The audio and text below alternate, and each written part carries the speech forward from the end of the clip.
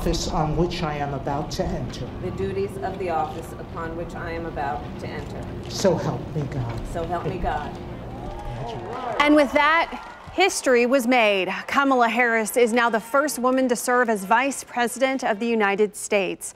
She's also the first Black person and the first South Asian American to serve in that role.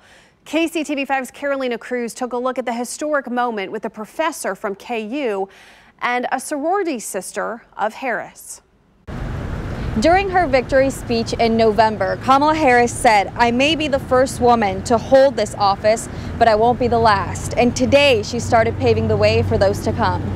I, Kamala Davy Harris, do solemnly swear. History was made. Defend the Constitution. I think that this is a pivotal moment for people in this nation to feel like they're included, to feel like they're represented. As KU professor Terry Finneman watched the first Latina to serve on the U.S. Supreme Court, Sonia Sotomayor, swear in the first woman vice president, she was reminded of the words spoken at the Women's Rights Convention in 1848. That all men and women are created equal.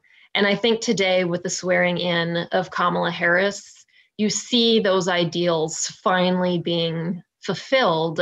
It's also for what she represents to so many others. Twyla Woods Buford, regional director of Alpha Kappa Alpha, based in Kansas City, says it was also a big day for her sisterhood. It's emotional for us. That I will bear true faith. Vice President Harris is an AKA. I knew then something was special about her.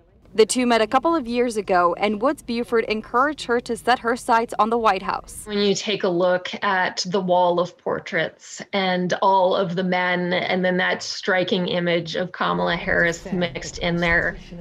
Today, there were many tears shed as she was sworn in.